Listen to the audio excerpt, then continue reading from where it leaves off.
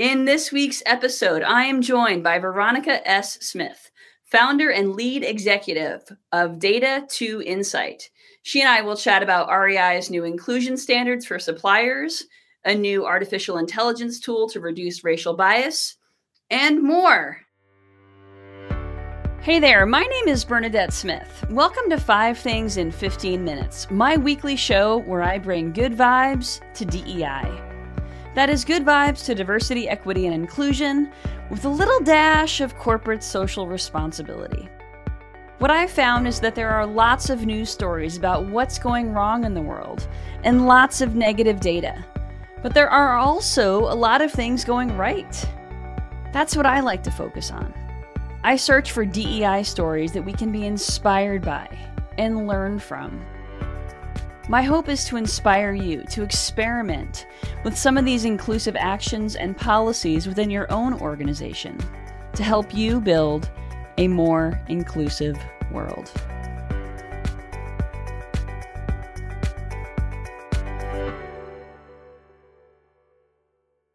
Veronica, let's get started. Would you mind introducing yourself? Sure. Thanks, Bernadette. It's so great to be with you today, focusing on things that are working in DEI. As you said, my name is Veronica Smith, and I'm the founder of Data to Insight. And I came out of research science in the 2000s and decided that I wanted to really help people apply knowledge and use it to solve the complex problems of our world. And so we created Data to Insight in 2010 because we saw people working on, some of our most important environmental, education, social, and health problems, drowning in data and starving for knowledge and wisdom. And so what our mission is to partner with people to make meaning of that data and take collective action to create workplaces and communities where everyone can thrive. And so we really envision a world where every person has health, well-being, autonomy, self-determination, and freedom. And so what we are about, our team is about really partnering with people in mission-driven organizations to optimize the impact that they're having in the world by really taking action that has desired impact. Wow. I love the vision of your company, by the way. That is deep. I mean, there's a lot there. That is a lot of work. It's very aspirational, and I absolutely love it. I mean, what a better world we would have, right? When that comes to fruition. So can you talk to me about some of the types of data that you use or collect or analyze that you find are sort of big social determinants of success or positive outcomes? Anything that and the type of data that you like to look at that you feel is most useful for, I mean, I know you do different types of work besides just DEI, but what is the type of data that really you find to be sort of maybe the most efficient? Oh, wow. That's a big question. The most efficient. Well, I would say, one of the things that is probably the most efficient when we're helping organizations assess their own multicultural organizational identity is to look at data that they already have. So, for example, we worked with a publisher that had made a commitment, a more deep commitment to DEI in 2021. And they had started working with a consultant that had done interviews with their authors and things like that. And then they had, their documents for their organization and everything. And they had a pretty limited amount of resources to kind of go to the next level. And so what we did was we looked at the documents they had, both from that consultant and, their existing operations documents, their policies and practices, and then talked with their board and their leaders.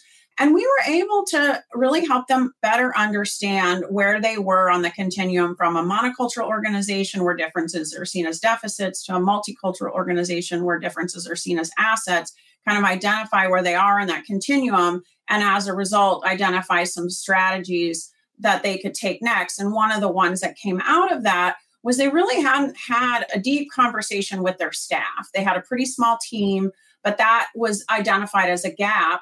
And so we recommended that they have a team retreat to really, build those relationships and then also do a team survey. And so really the most efficient data you want to look at is the data that you have, so you can then determine what data you need. And the other key about efficiency in looking at data is to make sure that before you look at the data, that you're clear on why you're looking at the data. So what are the key questions that you would like to answer with that data? Because otherwise it can really be easy. Even small organizations have a lot of access to data, more than 30 years ago. And so it's really easy to get lost in the weeds of looking through a lot of information, website data, all this kind of stuff. And then you kind of come out and you've identified some patterns, and then you're like, wait, what, why did we do that again? What do we do with this now? Sure. That makes a lot of sense. I can tell you're really passionate about this, by the way, which is very cool. Very, very cool. Another question for you. Do you recommend and gather data, provide data for DEI reports? Yes. So the DEI reports or when you say DEI report, do you have a specific type of report in mind? So like an annual report that has a DEI section, or a DEI annual report that's sort of a standalone product? Yes, we can do that. And what the types of reports that we provided that have been used, for that type of annual reporting or communication are usually results from what we call an organizational assessment. That can include like a survey like the Inclusive 360. It also usually includes interviews and focus groups, perhaps some type of benchmarking, document review. And then, like I said, we use this framework we call the multicultural organization identity continuum that can help organizations see where they are on that continuum. And then we can share with them, what are recommended strategies. And so then often what leaders will do is use that to then share as part of their strategic planning communication, or, their annual reporting on, this is what we did, this is what we learned, and then these are the next steps to advance this work. That makes a lot of sense. So in this wonderful work that you do, Veronica, what is giving you hope? Well, I was really fortunate to get a chance to go to a racial equity retreat on Friday, hosted by Leadership Tomorrow, which is a leadership development program in the Seattle area that serves the state of Washington. And I actually graduated from that program. It's a 9-month leadership development program, the year that I started Data to Insight, 2010. And one of the things that was really powerful about that was that it was the most diverse group I had been in since I came to Seattle in 1991. And it had a whole weekend on racism. And so it really grounded and reawoken my commitment to racial equity and intersectional equity when I was starting the business. So it's really grounded Data to Insight in equity. And so now they do these retreats this is the second one. And there were about 30 people there, mostly LT alums, wonderful facilitators that had us engaged in activities that involved movement and really challenged me to be very vulnerable, but I felt safe to do so. We had a white caucus group where we got to meditate on some issues that are particularly, about shame for white folks. Really filled my cup. And I was just inspired by all the other people that were in the room who are committed to this work, like you and me and my team and our teams. And so just knowing that there are people like that out in the world that I may not see every day, some I knew, some were new to me. It was just really heartwarming and, again, gave me what I need to be able to continue this work as a justice warrior. And we need those cup filling opportunities, and we need community, right? It's so important. Great. I sounds like an amazing program. All right. So let's get into this week's Good Vibes. And I think the first story, you're in Seattle. This first story is from REI, the REI co-op. I know there are a couple that are like Nordstrom and REI. I'm glad to see they're doing good. Yeah. So REI has actually established new inclusion standards for its suppliers. So that means that they're going to start requiring their suppliers to have expanded sizes with price equity headwear gear large enough to accommodate, quote, higher volume or textured hair, and marketing guidelines that require representation across race, gender, body size, and type, and disability. What do you think? I mean, isn't this pretty amazing that what I love about this is that it requires the suppliers to do this. So it's sort of the downstream effect, right? They're using their buying power. Yes. And so what I did when I looked at your 5 things, Bernadette, was I asked myself a question, right? So walking my talk. So why does this action have or not have potential to advance equity in a meaningful way? And so the reason I saw that I thought this does have potential to advance equity in a meaningful way is that it is meaningful because the commitment is measurable. So what you talked about is very specific. So it's not just like, hey, we want you to be more DEI friendly. Like, what does that mean, right? So this is very measurable. They set a feasible timeline. Again, so they're being realistic. They're making this something that they're setting the suppliers up for success. Because so often these types of asks don't include those components. And without this, you really do not set yourself up to really be able to have a meaningful impact. And so I was really happy to see that. And also that the commitment that REI has made to be fully inclusive, anti-racist, multicultural organization and create a more inclusive outdoor culture, that's also very measurable. And this is clearly aligned and cascading out of that strategic commitment. So again, if you don't have efforts like this that are cascading from your strategy, then again, this is more likely to be a one-off and not to be something that's going to last over time. And that's what we need. We need efforts that are going to be sustainable because this work takes time. It's not going to, in 18 months, if they do have this, increased equipment, that's one component to increase more diversity in participating in the out of doors, which I love that they cited that over 70% of people who are in the out of doors in the last year are white. So this is an important step in that direction, and it's just one piece of the puzzle. So it seems like they recognize that. Yeah, I love it. And I love that this is sort of twofold, not only in more inclusive products, but also in more inclusive marketing. So that's right. Not just about marketing to get folks in the door, diverse folks in the door, but also products that are more inclusive of those folks. That's right. Okay. So the next story is about a new artificial intelligence tool to reduce racial bias and stereotypes in advertising. So this tool is called X Stereotype. It's created entirely by people of color who used surveys and focus groups to create profiles that represent various demographic groups. Then those profiles go into this AI tool, which analyzes things like scripts and catches stereotypes. So those stereotypes do not show up in advertising. I love this. I mean, it just gets to the heart, the root cause of bias and stereotypes.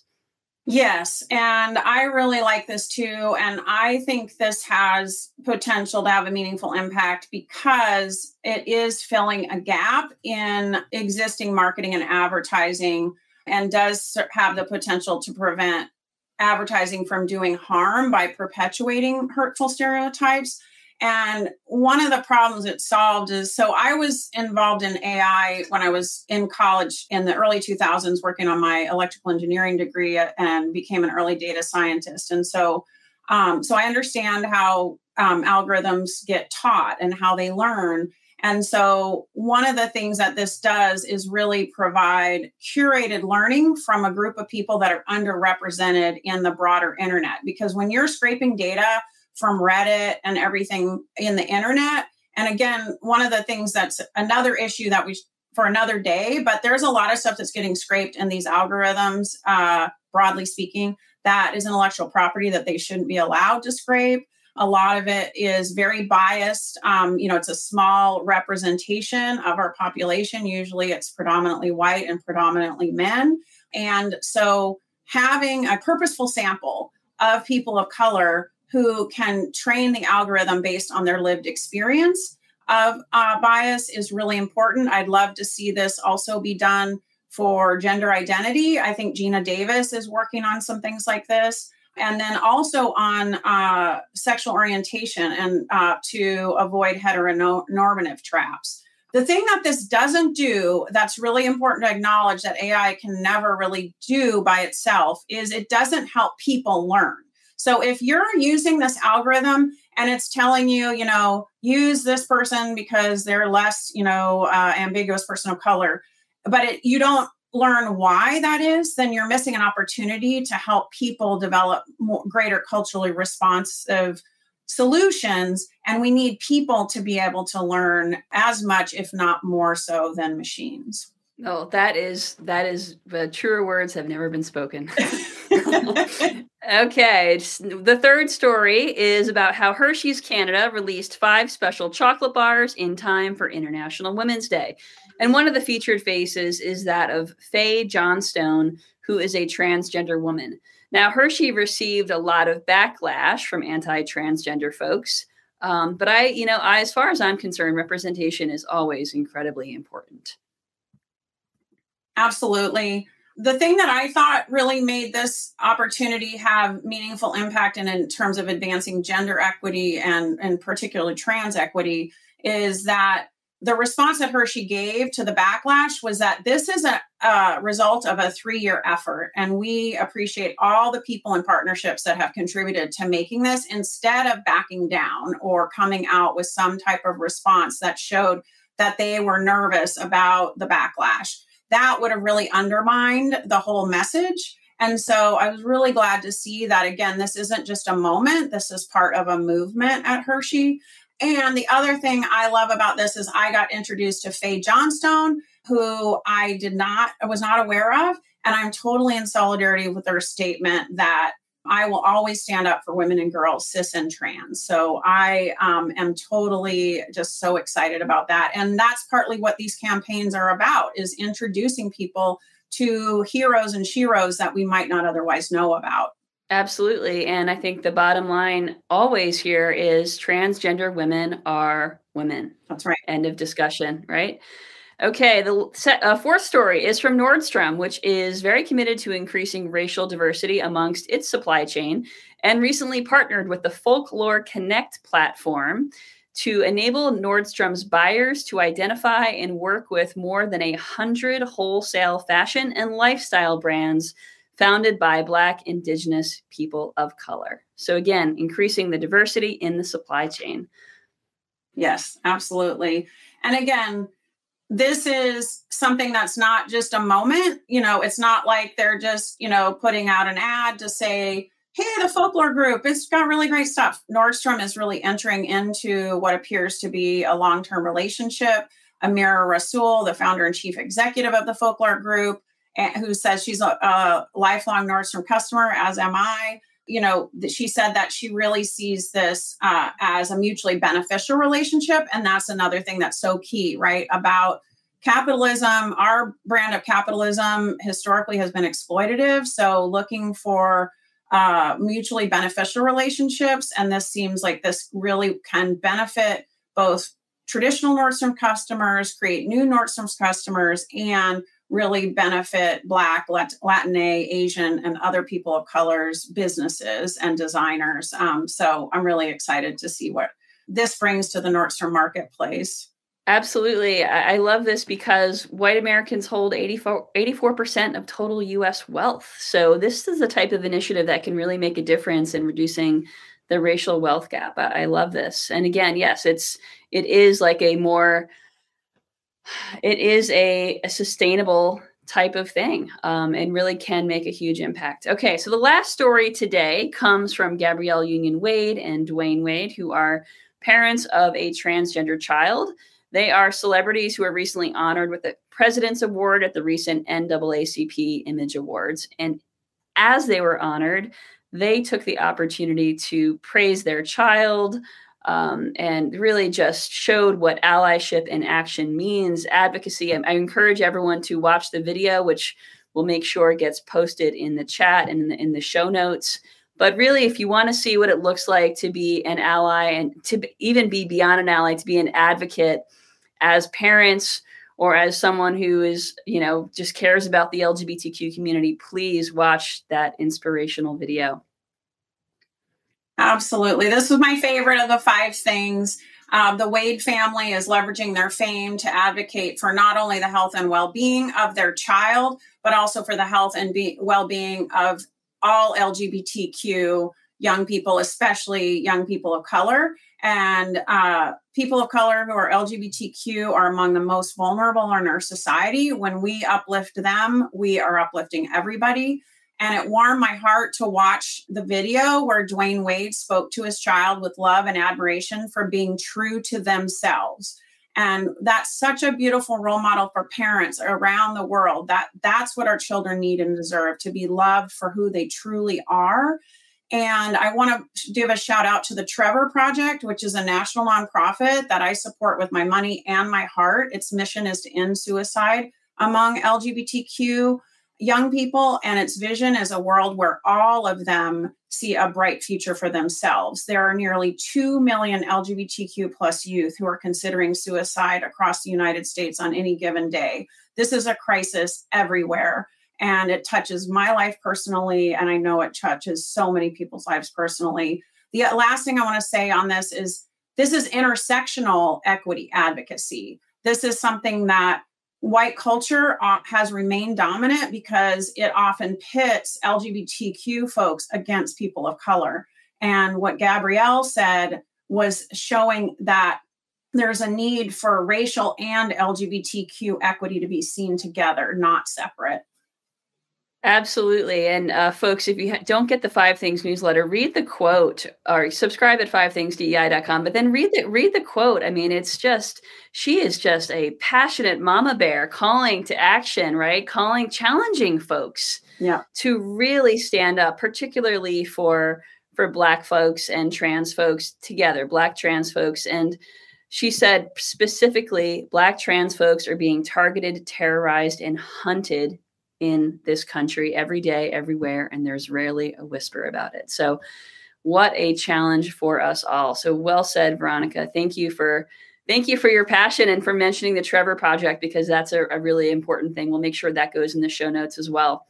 To wrap things up, this is Women's History Month. So I wanted to let you know about the National Women's Hall of Fame, which is a really wonderful organization showcasing increasingly diverse women. And you can read about some of their honorees at womenofthehall.org, and we'll put those in the show notes as well. So educate yourself a little bit for Women's History Month, particularly some of the amazing BIPOC women who've done things that we haven't even known about. Their names that we probably don't know in commonly, and they should be celebrated and honored.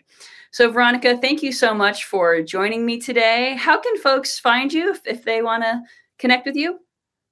Yeah, I'm on LinkedIn, Veronica Smith, at our website, data2insight.com. And those are probably the best 2 places. My email is veronicasmith@data2insight.com. So I'd love to hear people there. And one of the things I just realized, Bernadette, as part of my work as a LGBTQ advocate is to make sure that I say that I am a queer woman. That's one of the reasons why the LGBTQ issues are so important to me. People can't always tell by how I look. So I want to make sure that I'm not inadvertently passing. And to that end, also because of the issue that we talked about, I'm always happy to be a mentor, especially to other queer folks in business, because we need all of us to be doing this work. Love that. Well, thank you so much for sharing. Thank you so much for being an amazing guest today. And folks, if you don't already get the 5 Things newsletter, you can subscribe at 5thingsdei.com. Have a great week. Thanks, Bernadette. You too. Bye, everybody. Thank you for listening to 5 Things in 15 Minutes. I hope you found yourself inspired by at least one of this week's stories. If you did, would you mind sharing it with a colleague and leaving us a review on your favorite podcasting platform? And if you don't already get my 5 Things newsletter, join at 5thingsdei.com.